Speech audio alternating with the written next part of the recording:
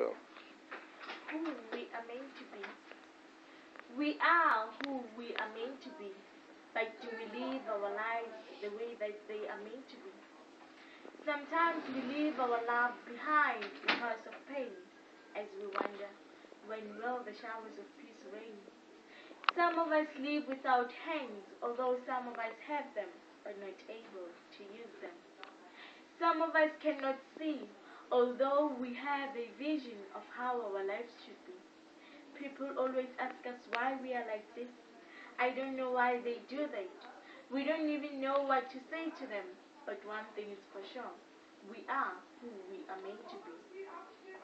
They say we have no eyes, but why can we see our sorrows? They say we have no feelings, but how can we feel the pain of their hatred against us? They say it does not have hands, but then whose paintings am I holding?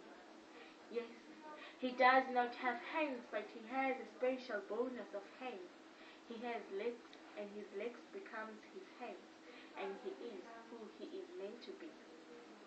We are who we are meant to be as we are striving by our dreams which are driven by perseverance. Sometimes people pretend to know us as they define us by the generation of medication.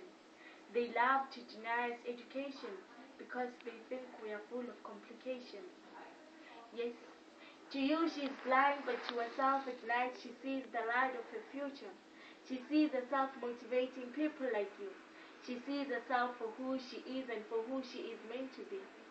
Believe it or not, we are the amazing generation, but not yet liberated.